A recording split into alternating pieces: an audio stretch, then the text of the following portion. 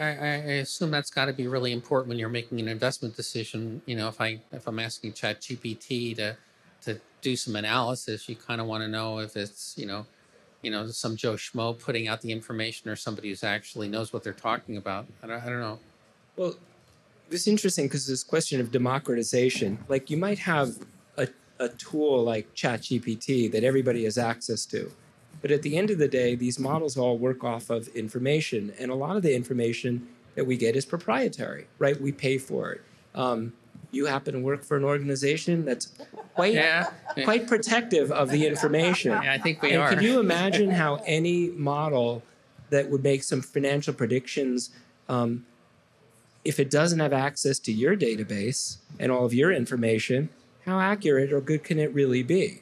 And so at the end of the day, these models have to feed off of information, and the quality of the information really is going to determine how good the model is. And so, as much as we talk about democratization, I still see it as more this kind of arms race where we're going to have the biggest asset managers, the most profitable ones, have access to a lot more information than, let's say, a smaller manager.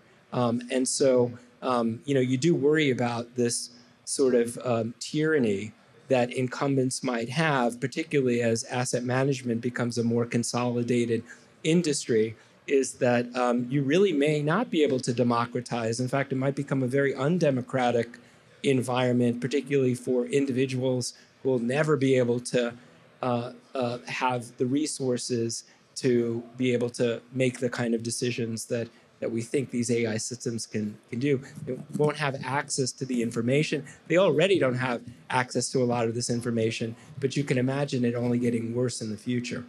Harry? Yeah, I was going to say, specifically, since you brought up Bloomberg, Bloomberg does protect themselves for this. They have a product that I wanted to train a model on, and it was called their Events News Alert System. It's a very premium system already. It's quite expensive, so only elite funds can afford it.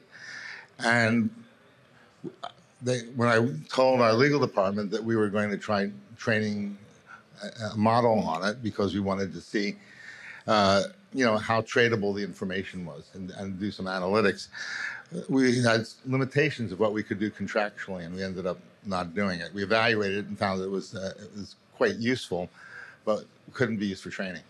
So you can buy it if you want to use it, and I think that's fair. I mean, I was a little bit annoyed at the time because I was looking forward to using it. But there's some really interesting parallels going on here. I think many of you were around when the internet kind of, started out, and everybody thought, oh, access to the internet, that's going to, break down a lot of the silos. It's going to democratize the world, and you're going to have all these different, websites, and each one is easy to get to as the other. And what do we find out?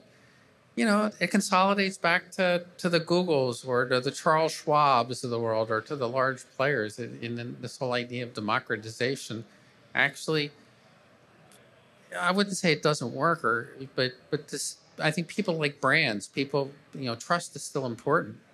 We trust Google, we trust Amazon, we trust Charles Schwab or whoever.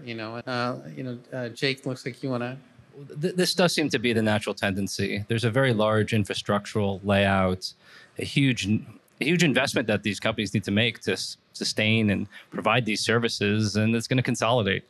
So I don't see a force that's going to break it up necessarily. And even if there's some disruptor, they'll very quickly be absorbed by one of the dominant players to capture that rent. I'll take the contrarian view there, being the small vendor, the small boutique vendor. I disagree that more is better. I do believe that better is better.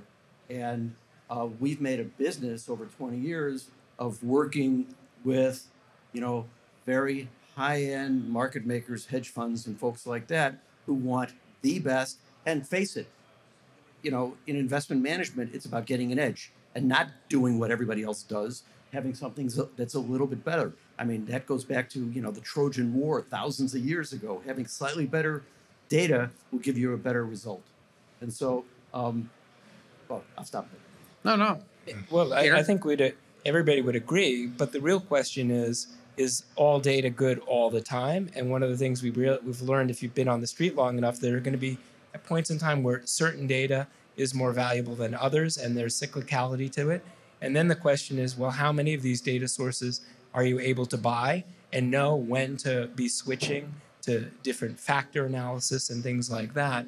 So I completely agree. There's always going to be an interesting market for folks like you who are generating interesting, unique data. My kids are relatively well fed. Thank you very much. But then the real question is, how many of these can you subscribe to? They're often, over time, I'm just even thinking of offline information services. And I'm so old, like I was around at the time when you used to get newsletters or weekly, sort of things that were sent in the mail, like the snail mail. And some were better than others, and some were really good for certain periods of time, and others are better at other periods of time. So that I don't think ever changes, right? Like that's always going to probably be the case, and there's always going to be an opportunity for new data providers to kind of say, hey, we have an interesting way to look at data, or we're capturing an interesting thing that we don't think other people are. And yeah, you might have to try that and kind of incorporate it into your AI. If you think of like your AI as being like just the operating system, right? And then all these other kind of pipes that are feeding information into it to sort of applications, then you can then kind of customize. It's kind of a never-ending process, I think, of continually looking for data, continually improving, trying to. So that's really interesting. Your AI model. So if each of us were running the same AI model, depending upon how we access it, how we think, how we ask questions, we'd wind up getting different answers. And also, is that kind of how you think about it? And does this, almost be this whole idea of everybody consolidating into one huge database AI model is probably not going to be the model that actually survives. It's going to be everybody looking at it a little bit differently. Yeah, I mean, I'm sure everybody's heard there's whole new field of prompt engineering. So it's all about the prompt, right? It's all about the questions you ask and how you shape it and kind of how you're informed by that question. And that really drives the model a great deal. So that kind of convergence, I think, is probably less likely unless their brain is removed and everybody is asked the same kind of questions, has the same perspective. I think it has a lot to do with, what you're, even back to early days trading strategies before a lot of this is like kind of what is your market position? What are you seeing in your data sets and the news and the overlay that you've done for yourself in your own preparation? And it's all about the kind of questions that you ask. I think maybe the underlying question here about like, is AI going to replace humans? I think the more interesting perspective is to think of AI as really augmenting human intelligence.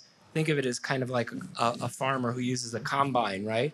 Like you can go out there with hose and shovels, and how much land can you really till in a day, right? Right. But you get on one of those big shiny, John Deere combines, and suddenly you can do multiples of what you would have done otherwise. And I think that's really what we should be viewing, at least in the short term, that AI is here to be like a tool for human intelligence. It's there for you to make decisions, hopefully with better information, culling through a bunch of stuff that you might not be able to have time to do.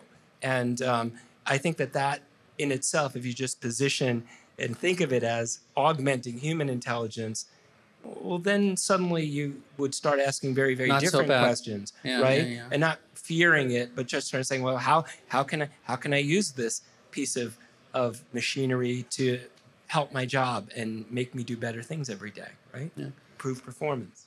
So I couldn't agree more. Your question that said, we're all going to pump in specific data to maybe even the exact same AI system and get different answers.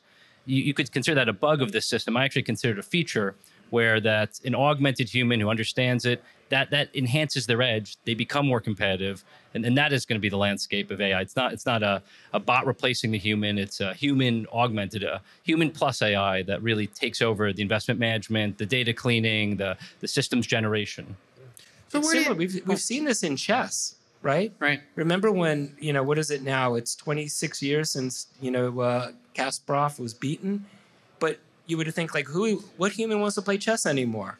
But actually, chess has become more popular than it's ever been. You have team chess, what they call centaur chess, where you have teams of people and their computers play other people and their computers. And that to me actually seems like a very good image of what investment management is going to be in the future.